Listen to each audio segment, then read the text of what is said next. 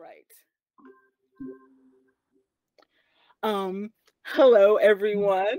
Welcome to the Adaptations panel chat for the Right Women Book Fest 2021. I'm your moderator, Cardyn Brooks, author, reviewer, inventor, and outreach coordinator for this event, which was founded by author Heather Brooks, who writes as H.L. Brooks, no relation.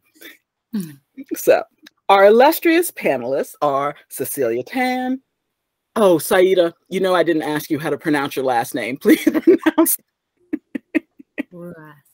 Thank you, Rouass. It was on my list and I didn't double check. Thank you. LP Kersey and Karen Janowsky. So I'll invite them to introduce themselves and their bookish vibes before we begin our chat. And let's start with Cecilia. Okay, hi, I'm Cecilia Tan. I'm a novelist. I write romance, science fiction, fantasy, urban fantasy, a lot of different genres. So many of which are getting a lot of adaptations these days. And for many years, I was the editorial director of a small publisher called Circlet Press. Now I'm just an editor because Circlet is now a part of Riverdale Avenue Books. So I no longer have to do all the work, just some of the work, which is nice. So yeah, that's me. Awesome. Saeida? Yeah, hello. My name's Saeida Rouass. I'm a British author of Moroccan heritage. My pronouns are she and her. And I write historical fiction, but also some kind of contemporary fiction as well. And I've contributed to anthologies and write short pieces and various things. And yeah, that's me. All right. Thank you very much. Karen? Hello, my name is Karen Janowsky, and I was going to show a picture of at least one of the books, but it appears I've given them all away and don't have one anymore.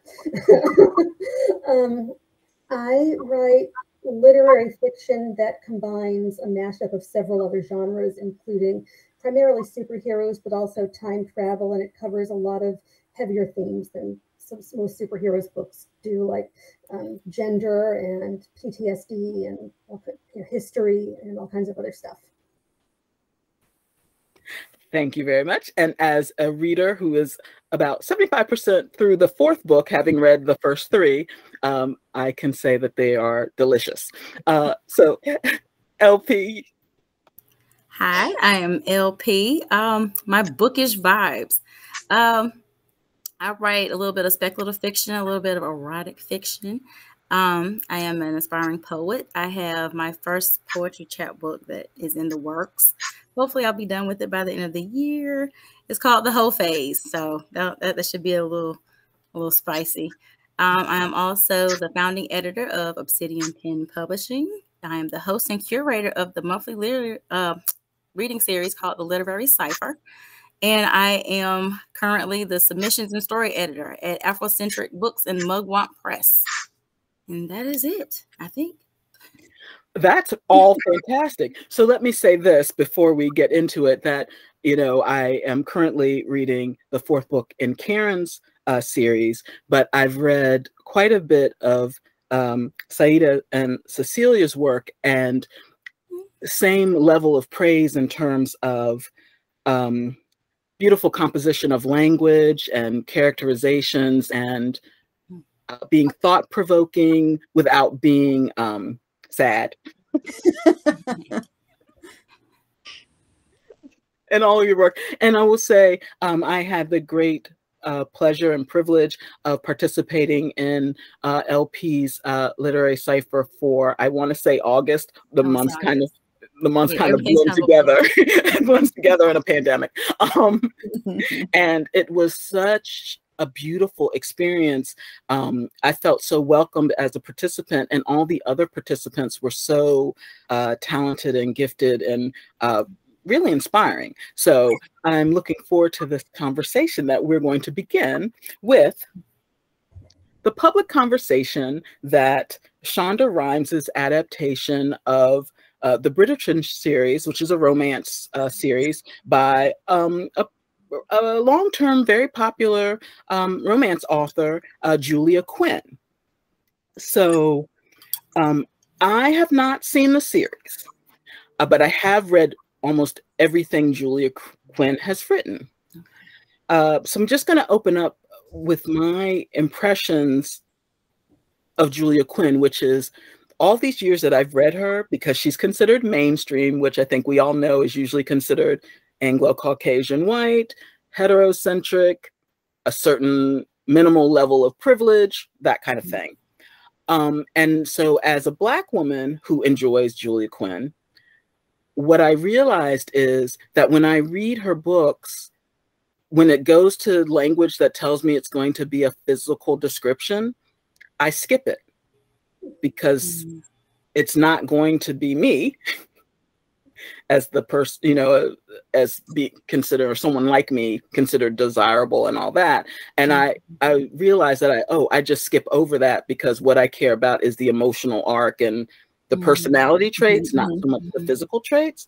So I was curious to know from each of you, and anyone can start, which is when that conversation started, or when you were aware of it, or even maybe when I invited you to participate on this panel, if that's what made you aware of it, what were some of your first feelings or thoughts about it, about this idea of taking source material that really has no ethnic range and kind of superimposing a variety of ethnicities into it? So. Right. Well, I saw the series. I haven't read the books because Regency novels are kind of Regency novels. I know what's going to happen. I know how it's going to end. But the series had Regé-Jean Page and some sort of plot involved. There were other characters, and it had Regé-Jean Page. But yeah, I'm a couple of things about changing the race and ethnicity of different characters from their original to screen, or the other way around. I agree that there's too much homogeneity in most romance novels, and actually most TV shows as well.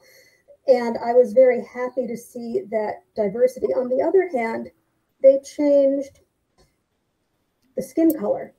They did not change anything having to do really with the kind of heritage or history or baggage that other ethnicities carry with them. They refer to it a little bit once in a while, but it doesn't change the fact that it's, I feel like in some ways like it's Anglo in a different kind of different color. Like, I've watched the series, I haven't read the books, and so I couldn't make that comparison. But the one thing that I liked about the series is that it didn't root the kind of Black characters in a racial identity. For me, that was something that I found quite refreshing, that their backstory didn't have to have anything to do with race, or maybe it does, but it wasn't like the kind of core of who they are. Because sometimes I get a bit tired of that as well, where it's like every time you have, you know, in the UK, what we would call a minority person in a show or in a book, somehow their race or ethnicity is a part of their backstory, and they can't just be somebody who's kind of got angst about romance and has commitment problems or commitment issues. No, they've got, it comes from, and so for me, I found that quite refreshing about the series. But like Cardyn, the thing that you made me think about when you posed the question was, like, I always thought, well, after I watched it, I thought, this is a great thing. Like, it's great. Why not? Like, what, you know? But now you made me wonder, well, why do you get like, why do you superimpose on these kind of, you know, stories and not find stories from people that are underrepresented and kind of invest in those stories instead? Yeah, of course. But, you know, it just made me think that on one hand, it's great, but those writers, those creatives, are they getting that kind of access as well? Yeah. You know, I was talking to somebody once. I used to work in a law firm, and there was one woman of color there who, she and I were the two oldest people in the firm, aside from the lawyers, because they mostly hired cheap college kids that they could boss around. But she had come from Washington, D.C. and moved to Southern Maryland. And we were talking about how sometimes, at least where I am, because it's rural, because it's so red down here, that we often, I said that I have learned from a young age how to hide. my heritage. And yep, okay, Merry Christmas to you too. And she said to me, I can't hide who I am. And it's true. So I think Saeida and I have opposite reactions to this. I think that the colors and the heritage are whitewashed because the experience still belongs and they are still acting as if they were white for the most part. And so I think that under that subtext of there are other approaches to these characters was missing, and it was sorely missing. Yeah, I have to agree with that, Karen. I did see the show. I didn't read the book. I remember watching it, and while it is refreshing to see characters where it's not that same narrative where their entire storyline is based on them being Black. Everything is about them being Black. They're oppressed because they're Black. They can't get ahead because they're Black. Everything is about Black. It was refreshing to not see that same narrative dragged out. It was missing that component up until the Queen mentioned something about, she made some reference to how they were treated before the King actually fell in love with one of us. That's what she said it. And then I guess things kind of shifted. But to Karen's point, yeah, there was like this sort of assimilation of their Blackness with this society that they're in. There was nothing that made them stand out. I mean, you see that they're Black, but what is it about them that, what is their history? How did they get there? How did the Queen end up? So I don't know if the book goes into that, but I know on the show, which is like, okay, well, where's their flavor? Where's their soul? They just kind of just rolling with the, the Duke and the, this and the that, where's the, the other stuff. So, yeah. Yeah. I feel like it's an important step that what Shonda Rhimes really did was she took two sort of long-standing traditions, if you want to call it that. One is of cross-race casting, which has been, I mean, you can read articles from, Broadway shows of the 1970s where they finally cast a non-white singer or actor in a part in a classic, whatever, Oklahoma, Chicago, et cetera, that, and people, it's like their minds were blown just to see a non-white person doing a thing. And then they don't change the text. They don't change the songs. They don't change the whatever, but it brings a whole different sort of adaptation to it. And then, of course, the most recent big thing like that was they decided to cast Hermione with a Black actress in the Harry Potter Cursed Child plays. And now that they're planting Cursed Child plays elsewhere, I mean, post-pandemic, they've continued to cast always the Black actress for that role. And they don't really change anything else. I mean, she's supposed to have the whole same history that Hermione Granger had, being the top student at Hogwarts and all that. And now she's, Minister for Magic. And it's like, and it just makes you think, but it's not enough. I mean, obviously it's not enough.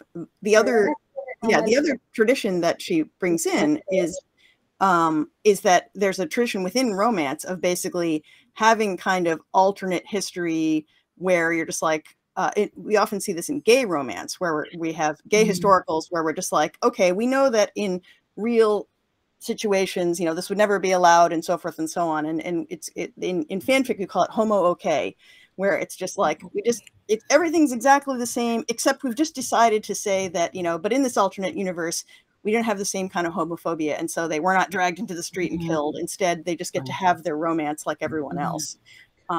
Again, it's not enough, but it's a step. I think they do that in Schitt's Creek, right? In the TV show. In Schitt's Creek. That's a kind of the way it's done there, which I found really great to watch as a result. But, yeah. I guess with that kind of thing, to me, they were just going to pretend that everything is so much different. Usually when I read something like that, I go, oh, this is stupid. This is BS. No, and just walk away from it. Because again, the standard, the neutral is still Anglo, no matter what. So I'm not saying that things have to be completely revised so that they encompass other religions and races' struggles, but it needs to be acknowledged because, like my friend said at the law firm, I can't hide who I am. This is me. And Reggae John Page aside, gotta mention with it. The race issue is still there. So Karen, you made me laugh so much about the Reggae Jean page, because the whole reason that Bridgerton series even went on my radar is because I had seen a trailer or something with him, and I recognized him from We the People, For the People, whatever. It was a Shonda Rhimes show that only lasted like 2 or 3 seasons. And that when I watched the premiere for that show, I was like, who is that man?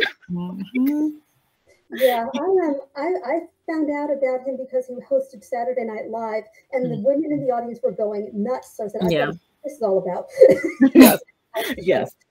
So I thought that was, so here's the bigger thing. I would love to have a conversation with Shonda Rhimes about her intention, because of maybe like 5 or 6 years ago, I can't remember exactly when, she had a series called Star-Crossed, or it was, if that's not exactly the series, but it came on ABC, and it was it Romeo and Juliet? It was Shakespeare, but it was an ethnically inclusive cast. Now, the first season it came on, it had like I think it had a prime location, like Wednesday night or Thursday night, whatever night her top tier shows were coming on, it came on after that. And then I guess people didn't understand what she was trying to do. Because I think the second season it moved to Saturday, which is like the kiss of death for network television. And I don't think it had 3 seasons. I think it only had 2 seasons. I think the second season was super short. But I say that for context because when people were upset or confused by what she was doing with the casting for Bridgerton, it looked very familiar to me, because I'm like, oh, well, that's what she did with Star-Crossed and it didn't work. So she approached it in a new way or tweaked it, and then went to Netflix, got more money and more, I guess, faith. And then Julia Quinn's like established fandom and readership, and then romance readers and fans in general. And then that's how she made the switch. So that's my whole tangent to say, I'm curious from Shonda Rhimes, what's her goal? Because all of you, I agree with all of your points. Like Karen, I totally understand what you're saying about you can't just do a superficial inclusion or representation, because the skin you're in, even if you know you're a full-fledged human being and citizen of the world, depending on your skin and your sexual orientation and all that, the world doesn't treat you that way usually. And so that's going to inform your character. So to act like it doesn't feels, I don't know, lazy or, you know, or at least not very deep, right? But Saeida, I totally understand your feeling of refreshment, like, because it is refreshing, especially for those of us who are Black and brown and not Christian, or, you know, whatever the not mainstream parts of ourselves are. It is refreshing to watch entertainment and just be entertained, right? And not have it to be this heavy, it has to be a message. Right. There's one Black character and all it is an embodiment of different kinds of trauma. Right. You mentioned Shakespeare, and I understand how biased I am because I teach college literature. But I think really the one, I haven't seen all the adaptations of Romeo and Juliet, but the one that really, really worked well was actually West Side Story. Because the sharks embraced part of it. They were all from Puerto Rico, and they were mistreated, and they did deal with racism, and the people that were in the jets all came from various different Anglo backgrounds, and one's going, well, he's a Polak, well, he's a this, he's a that. And the story of Romeo and Juliet was rock solid.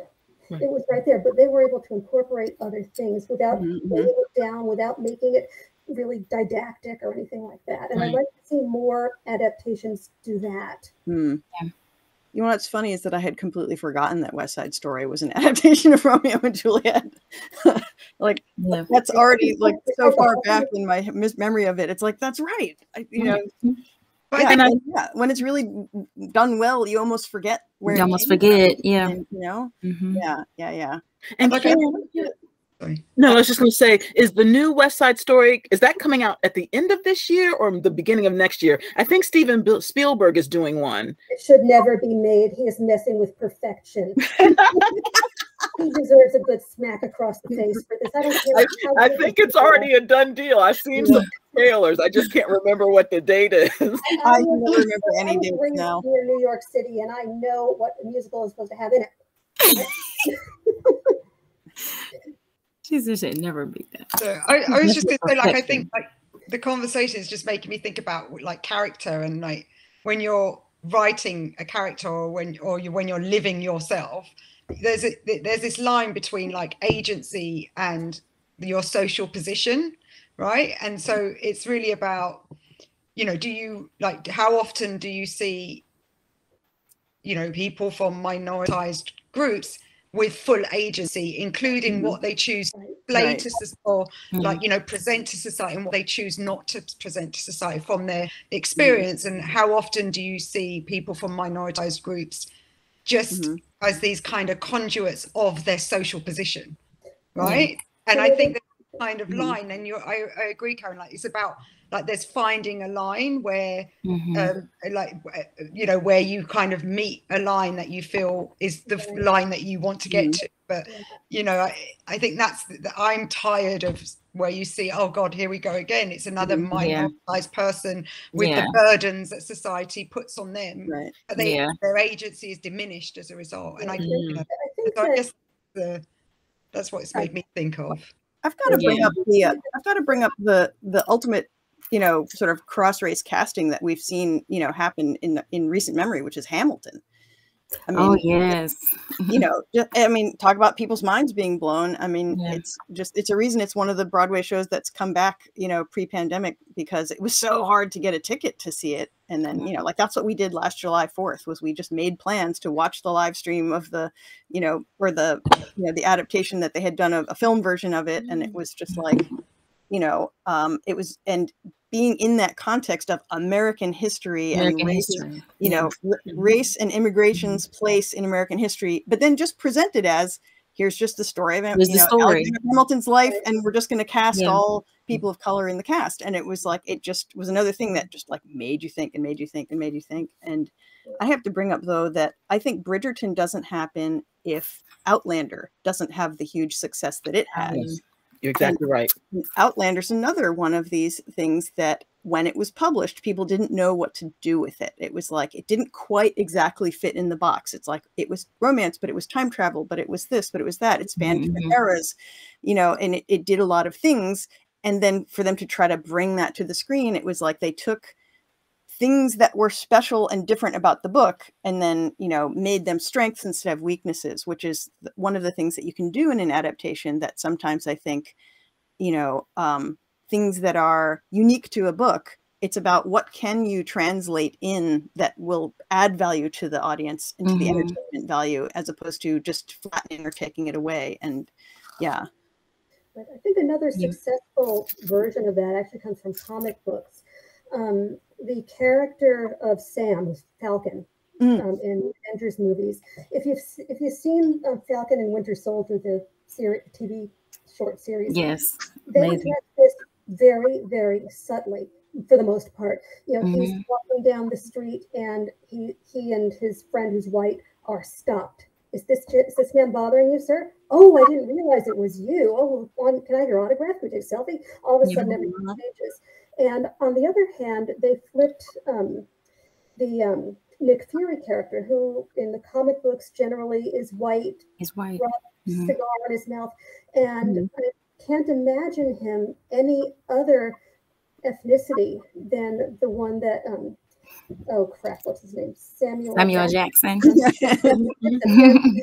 His mannerisms and his general, you know, attitude towards the character fits exactly the way it's supposed to, even though it doesn't really, you know, attach itself much to the comic book series anymore. So they embody that's how I am with that issue. I always, you know, when I would read the comics, and look at, Nick Fury, the way he was illustrated, he just didn't, I don't know. I never really could embody him as a person until I saw Samuel Jackson. I was like, that's how he should have looked not how he should have looked, but in my mind, Nick Fury would be Samuel Jackson, even though in the comics he wasn't portrayed as such. And I think, just to go back to the other point, just real quick, I think whenever you are talking about inclusion, I think inclusion is important, but not at the cost of erasure. You know what I mean? Right. Inclusion, erasure, that kind of thing. So, and I remember a chat with Bozeman one time. My heart. He mentioned it once, and he was talking about being cast for a role, and they just wanted a Black guy to fill that role. And he was like, well, how am I supposed to play his role? What's his history? Does he have a backstory? What is his backstory? Is it, he's just read your lines. It was like, well, does he have a father? Where's his father? Where's his mother? Where was he raised? So you could kind of connect to that character better. And they didn't have it. They didn't bother to write it because they didn't see the importance of it. So I think with Bridgerton, that's how like I said, I haven't read the book, but looking at it on screen, that's how I felt. I just really couldn't connect to the Black characters because it was like, well, where's their story at? Where's their chateau? Where's their, although I did with the, with Ray J's character, I always call him Reggie, but with Reggie's character, we did get to see a glimpse into his, with his dad and his mom, that whole, but as far as anybody else, it was like, okay, well, how did the rest of the people in the Black community, how they connect? Do they, why are people so accepting of it? Yeah, why are they so accepting of it? So, yeah.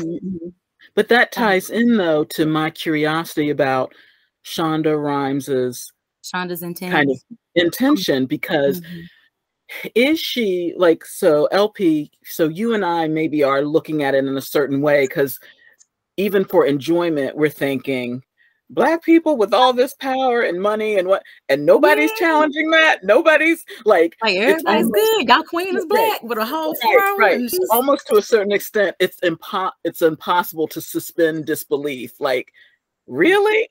Like, there's no, everybody's just accepting this as normal. So, but is Shonda Rhimes trying to expand the expectations or possibilities for people who aren't Black?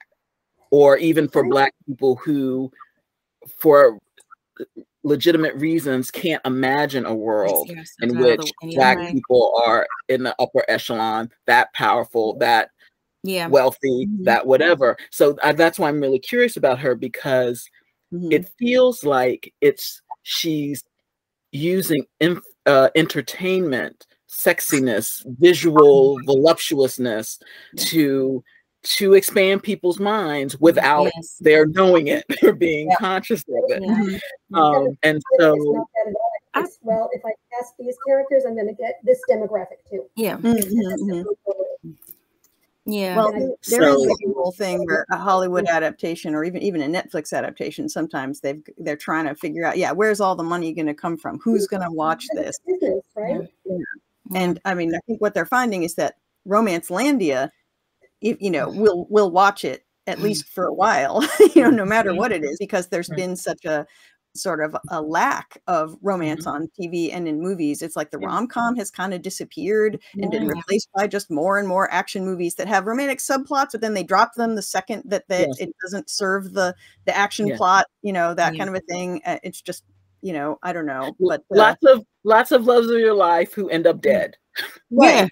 And then, or just relationships that like they start to happen, but then, the next director takes over the next version of the movie or the next one in the series, and they decide to rewrite it and change it. And, you're just like, what? But I mean, on the one hand, like the Marvel movies, okay, they're coming from a comic book world. Comic books are always about reinvention and sort of having to reuse those characters over and over and over again. And you've got to tell the story of Superman 800 times because the comic book comes out every week, every month, whatever the schedule is now, right? And it's like, and sometimes writers are like, haven't all the stories about Superman been told? No, they haven't. You have to come up with something new, right? So they're constantly being reinvented. And one of the ways to reinvent them is to you know, have a new version of the character who is a different race, different background. And it's been wonderful to see some of the adaptations that have been going on in mainstream comics, you know, with Muslim characters and Black characters and, you know, so forth. And now we're starting to get the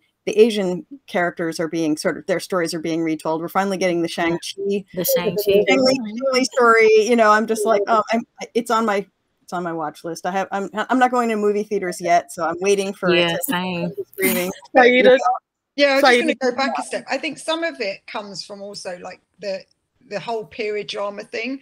So like in the UK, we've got Downton Abbey, right? And yes, it's a great kind of adaptation of this period, but it's all white people and it's like, you know, there's this thing that people say, you know, like if you only want to cast white people, make a period drama. That's the kind of thing that some people say in like that I've heard people in the UK, right? Because that's your justification, right?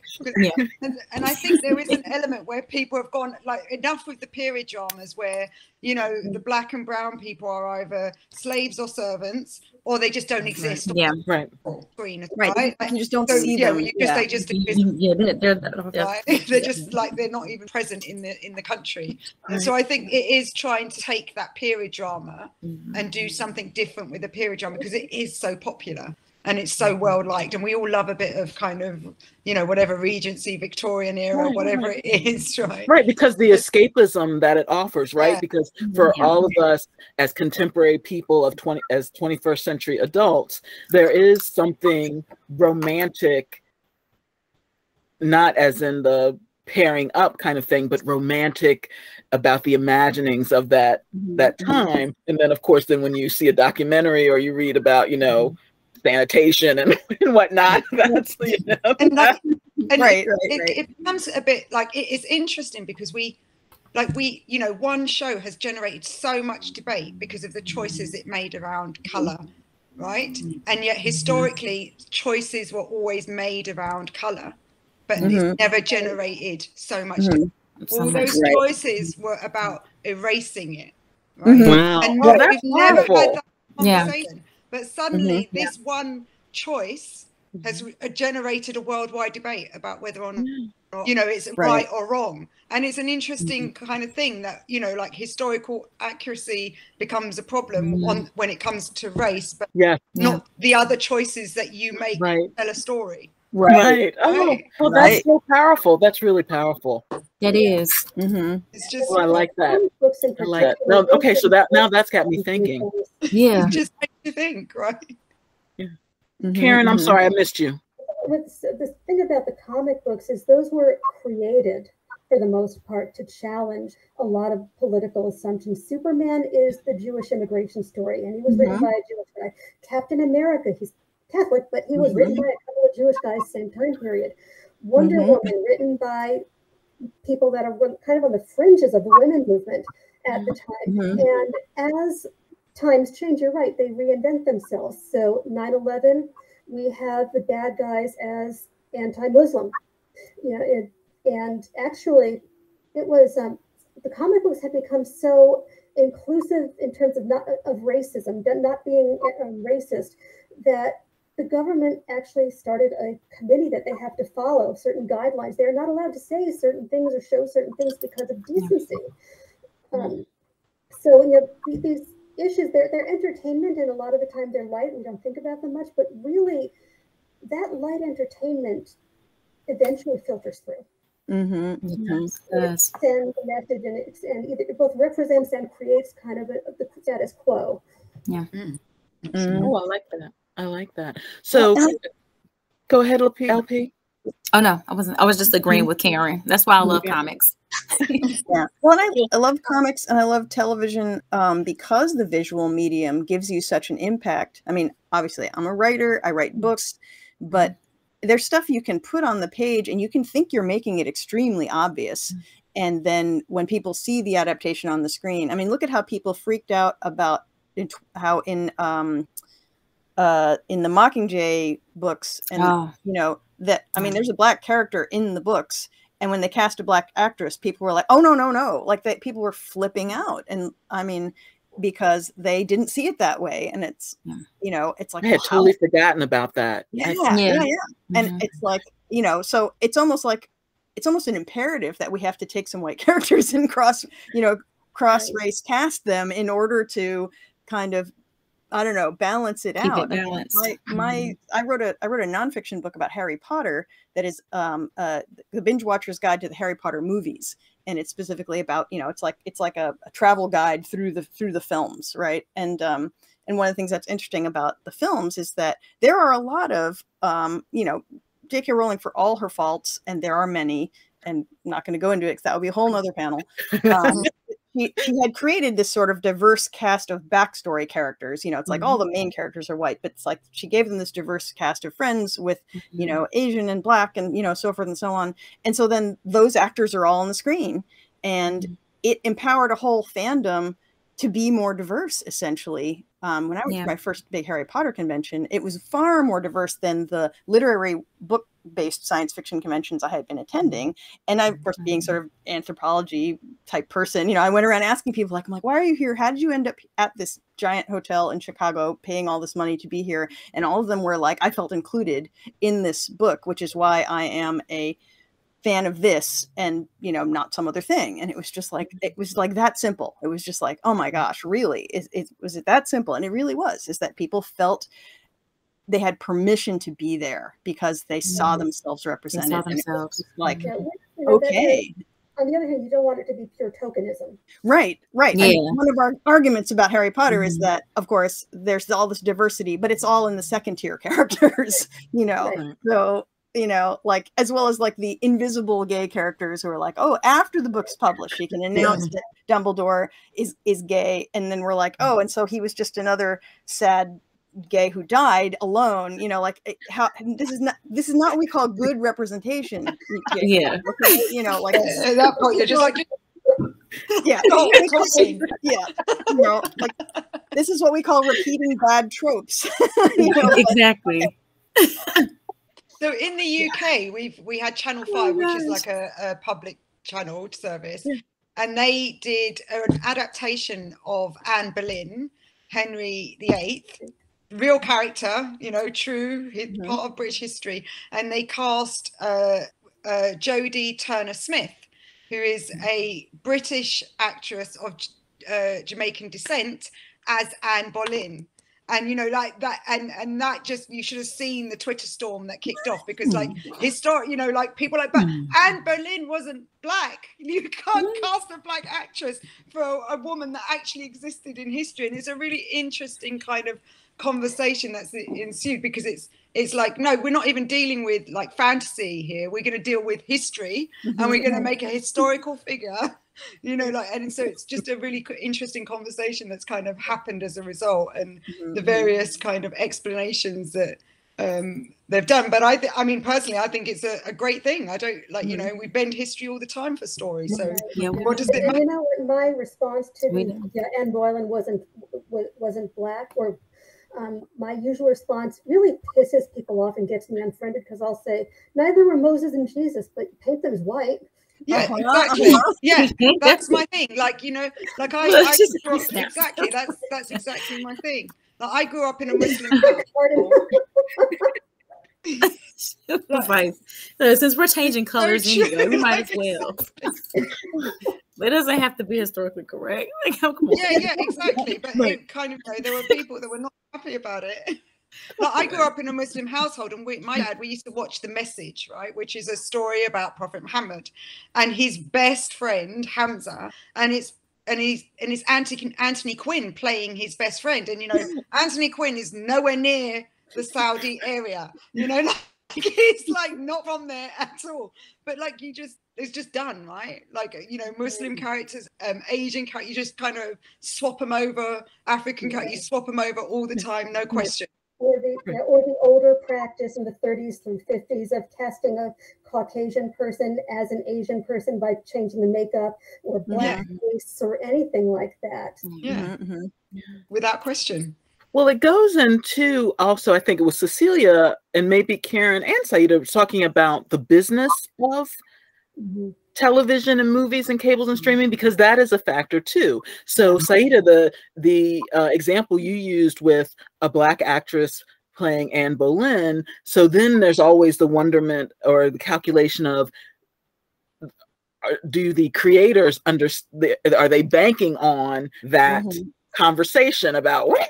Casting a black Anne Boleyn as a black woman, but like, because will that generate enough interest for people to tune in, and then hopefully the quality of the work keeps them watching, or if it's a series or whatnot. But so I thought that the Bridgerton conversation was really interesting, and then seeing what's coming out from it. And I know productions are, you know, years in the making, but recent trailers with, like, for Dune with Zendaya and Timothée Chalamet and I think Jason Momoa, and then just the way the trailer looks, like, oh, it's all kinds of people, it's all kinds of bodies, it's all ages, that feels like a significant step forward, like to really have big budget movies and series to just automatically say the cast should look the way the world looks. Yeah. Like that's good business. Not only is it good for society and culture, but it's good business because don't you want as many viewers, as many customers as possible? So, it broadens your market. And I think sometimes like the creators, you just kind of have to like shut out the white noise. Like some of it is a lot of white noise about what will sell and what won't sell. Like I was told by a TV producer that your book sounds great, but there's just not enough white people in it. Right, that was his exact words. Say that they've been told that. There's just not enough white people. Sorry, it's just the way the industry is. And another was that about Assembly of the Dead? Assembly of the Dead. I'm like, kind of set in Morocco in 1906. You know, like there's you know, like, but literally those were his exact words. I had another like location manager say to me, you know, if you really want this to be a hit, you need to make your main character, the detective, a white man. You need to make it, and I'm like, so you want me to write a book about a European detective who comes and saves a bunch of Moroccan women from the barbaric Moroccan men because nobody can do it themselves, like, you know, like, oh gosh, that's never been written you know, before. like, never. but you know that, and you have to I think you have to just cancel the noise out and tell the story you want to tell, because otherwise you're never gonna see that kind of diversity, right? You're never gonna see it.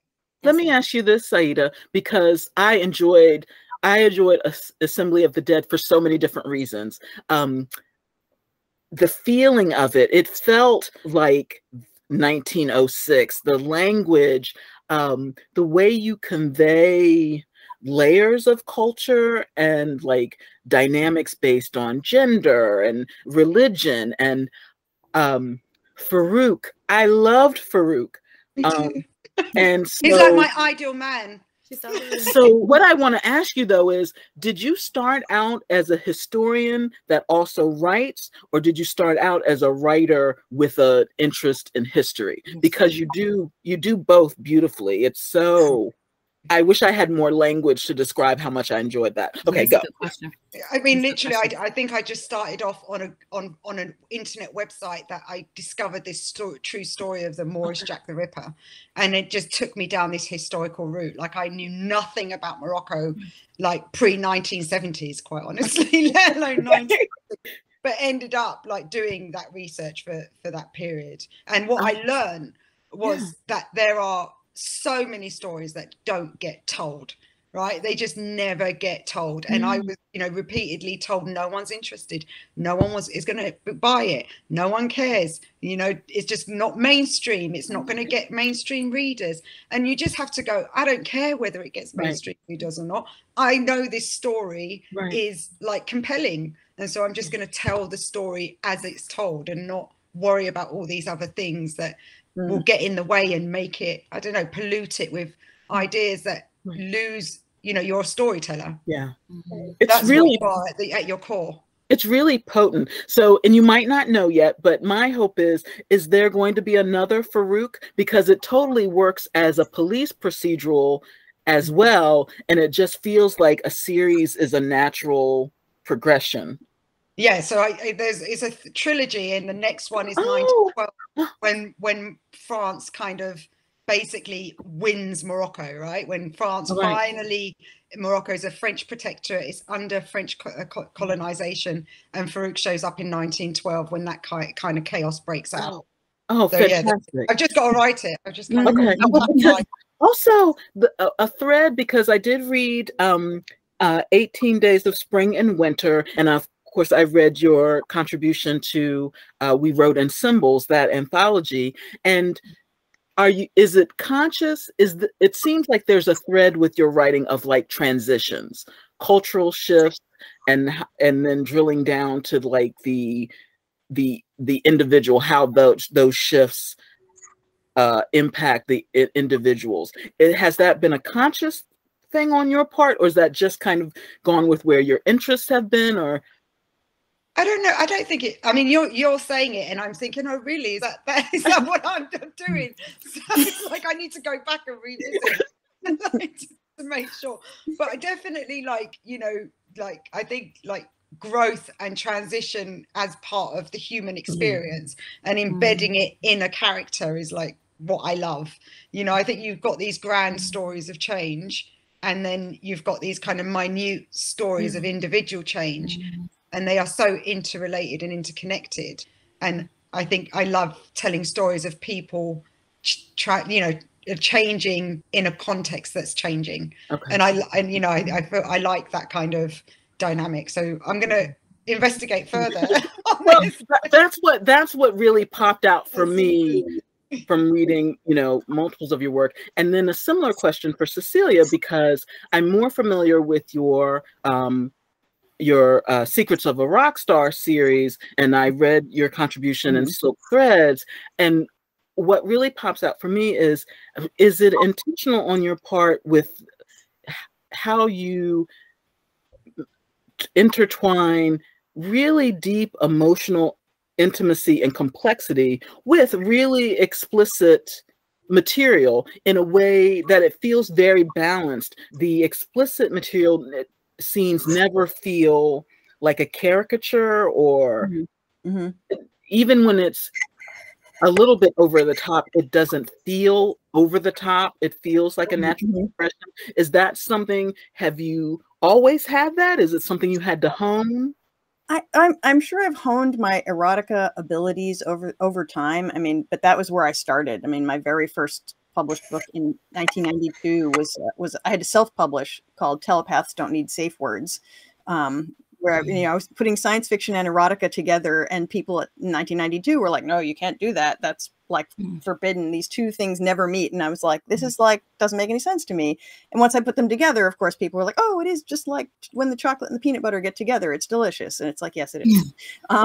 And now, of course, paranormal romance is one of the top selling parts of romance, and, so forth. So it's like people understand that these two things can go together.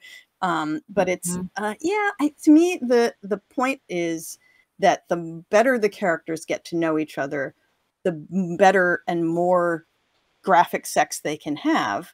And the reader comes along with you for that ride, because the point is not what tab goes, whether tab A goes into slot B, it's why and how do they feel about it happening. And to me, the point of having like a really explicit scene with lots and lots of juicy details is because you're actually drilling down into the emotions of the characters. And and so whether it's a cyberpunk story or a rock star story, which is a lot of fantasization, might as well be in a parallel universe in some ways, or Hollywood heiress, or a billionaire. I mean, I've written, billionaire romance also.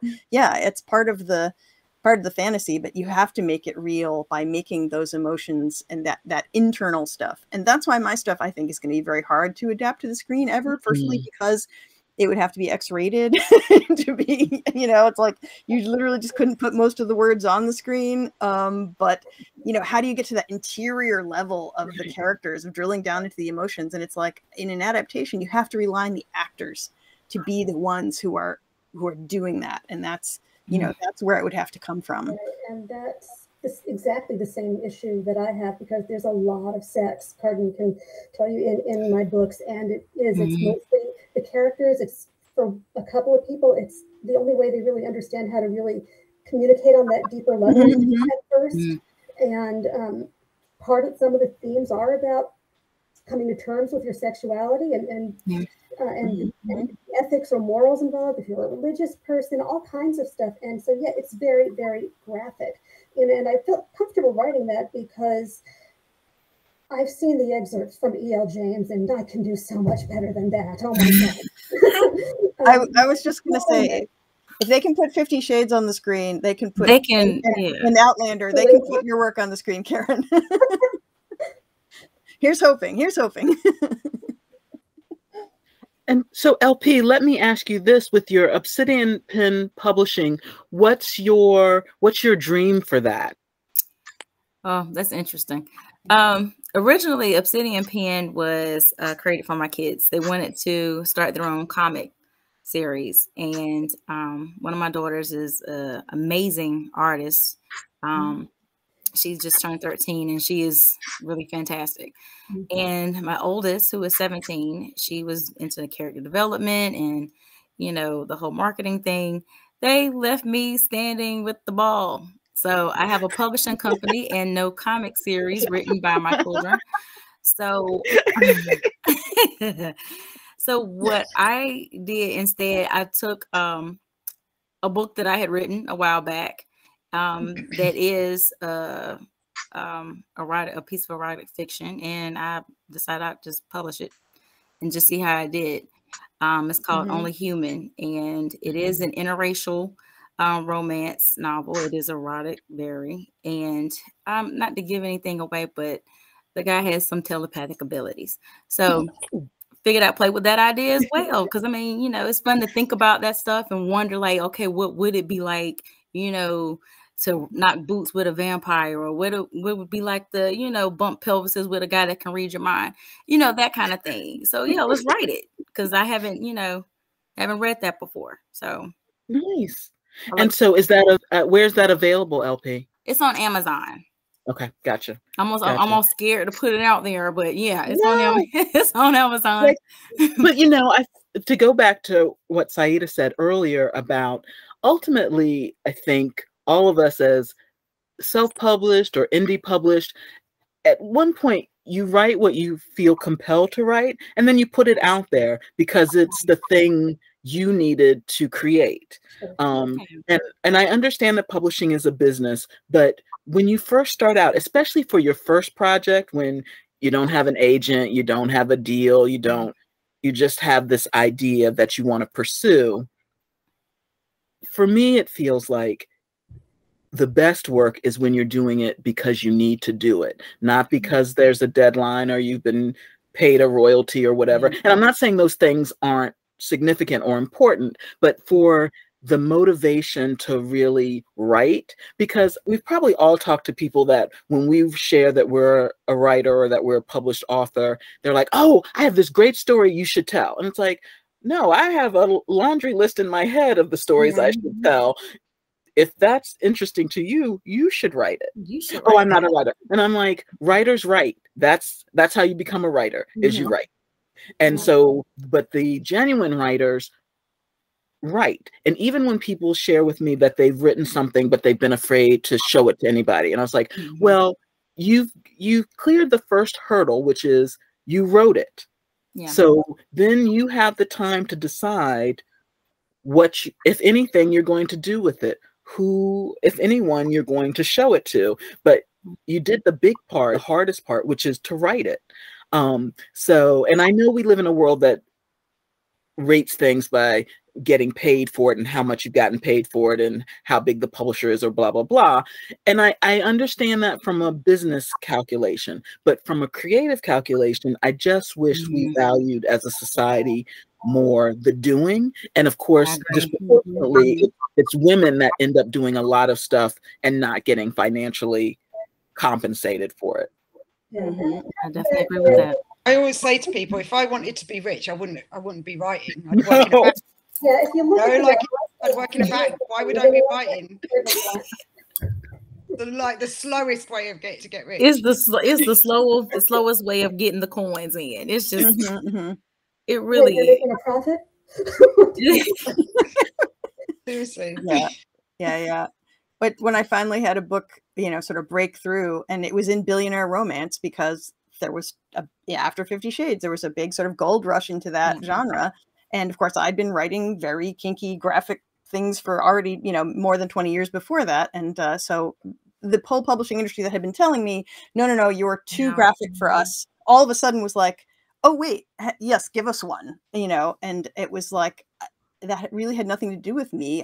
My core story was always about telling about how characters negotiate their boundaries. It was always about interrogating consent. Like, that's my core story, whether it's happening in a cyberpunk universe or a fantasy universe or contemporary, whatever it is. That's always where my characters are where the conflict is between their boundary setting between themselves, right? And it's like, so all of a sudden that became, you know, first 50 Shades, and then of course Me Too coming right on the heels of that. That is not an accident, you know, because I think the driver of the 50 Shades story is also, you know, Anna kind of pushing back and trying to set her boundaries. And she never does, but she tries, you know, I mean, like that I think was the thing that really lit people up without them realizing it, you know, that sort of, and now we're seeing it, you know, that kind of story busting out all over. And it's like, and I didn't expect that, you know, I didn't expect that. And now I'm back to writing things that nobody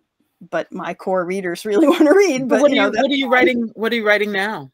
Well, actually, I'm writing a series for Tor Books that's going to be an urban fantasy, and that has, you know, where basically the paranormal magic all triggered through BDSM and sex, and of course the bad guys do it non-consensually and the good guys do it consensually, but it's more difficult to do consensually because you've got to negotiate everything, and you know, so forth. And so it's not out yet. It will be out, as Tor tells me, real soon now. But so well, we will look for that in another year.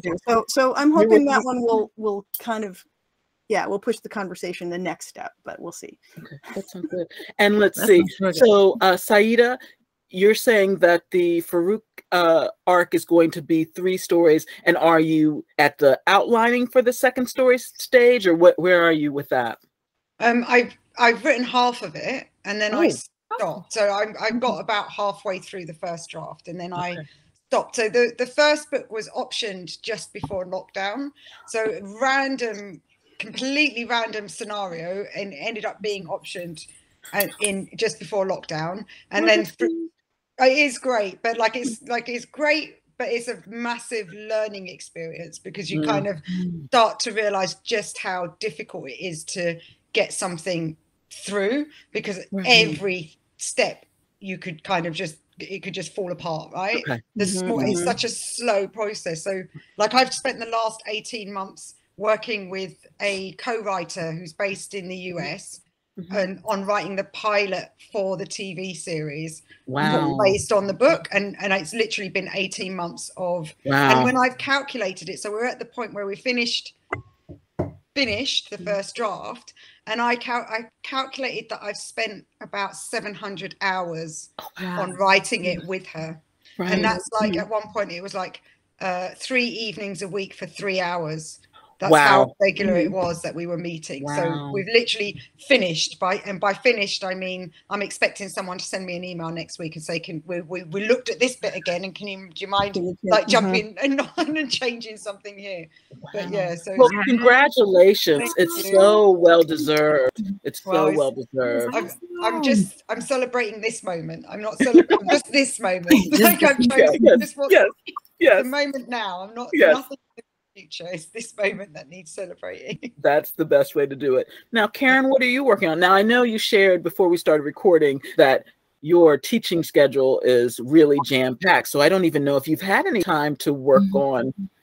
I had a partly started entirely new thing from the superheroes that fizzled out in 2020 for various life happens reasons, and now my teaching schedule is ridiculous. But the 5th book in the series, finally the Miriam book that people had asked for, is almost done being edited. So close after a couple of years worth of work, and my editor has a few more things to send me. So I've been revising away with that. Okay. No, that sounds good. And let me just, for the other panelists and for the audience, to just say that, so her Persistence of Memory series, so there's 4 books in it. The first 3 books have a certain kind of arc and tone. And then this 4th book, Wise Men, really, Karen and I talked about it a little bit earlier, which is a little bit of a prequel for the first 3 books. It kind of gives a more intimate backstory for some of the key characters. And I think Karen had said that she had written that kind of inspired by feedback from readers and what they wanted to know about the featured characters. So, and then I think the Miriam book falls into that, being motivated by readers' feedback as well, if I'm characterizing that correctly. Actually, the first 3 books were originally one huge behemoth of a book. And my editor said, you can't publish it like this. And he helped me find natural stopping places and tweak the endings a little bit. So really, it's kind of a serialized trilogy and then the prequel. No, that sounds good. So LP, you shared with us that your kids baited and switched you to get Yeah. So my dream for Obsidian Pen Publishing is to just, I'm a huge Toni Morrison fan. So one of my favorite quotes is, if there's a book you want to read, then you write it. So that is the motto I live by. So the dream of Obsidian Pen Publishing is to, just help authors get their stuff out there. That's the dream of it. My kids are going to have to start their own little comic series publishing company, because I've taken Obsidian Pen and I've already published an erotic fiction book, and so we can't mess with They snooze, they lost. Snooze, you lose in this business, baby. Gotta keep it moving. So yeah, that's fantastic. Well, I think you can feel that I think we could talk for another hour. We kind of scratched the surface. We let Adaptations take us to some other places that I think were really interesting and thought-provoking and powerful. So I want to thank you all for that. And I also want to make sure, did everybody get to say what they wanted to say? Is there anything else you wanted us to know about or to mention? And you can think about that while I'm chatting away and thanking people and whatnot, and just jump in if you think, hey, I did want to say this as well. So while you all are thinking, I will say this, which is, I just want to say many thanks to each of you, because, the world is crazy in general, and then it's, multiple times crazy in a pandemic, a resurgence of a pandemic, like the swinging back and forth, the craziness, trying to do things virtually and coordinate. We're not even all on the same continent. So I just really appreciate you all. I appreciate your saying yes and for making the time today. On a weekday, a lot of things going on. So just thank you for contributing your time and your talents and your really deep thoughts and really enjoyable commentary. I think people are going to enjoy this. So I thank you for that. And I also want to thank Heather Brooks, our Right Women Book Fest event founder, Marietta House Museum, who's been our partner and venue from our very first year in 2019. This year, we have new partnerships with the Prince George's County Memorial Library System. They've particularly the Bowie, the South Bowie, and the Laurel branches, who have put up these really lovely displays in their branches. We couldn't have asked for better than that.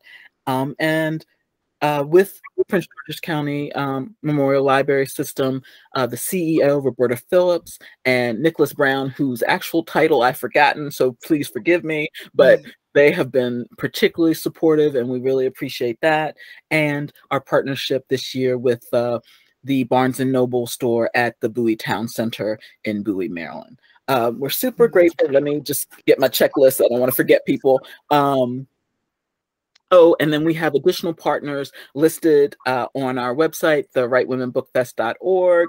And special thanks to the Not So Secret Society for their provocative discussions about the Bridgerton books in the series, and their engaging interviews with the Right Women Book Fest 2021 participating authors. So let me say to the panelists too, because I was supposed to email this to you, if you would like to be interviewed with them, with the Not So Secret Society, please do reach out to them. They have been lovely and so supportive of us and our participating authors. So Karen, you don't have time in your schedule. Probably.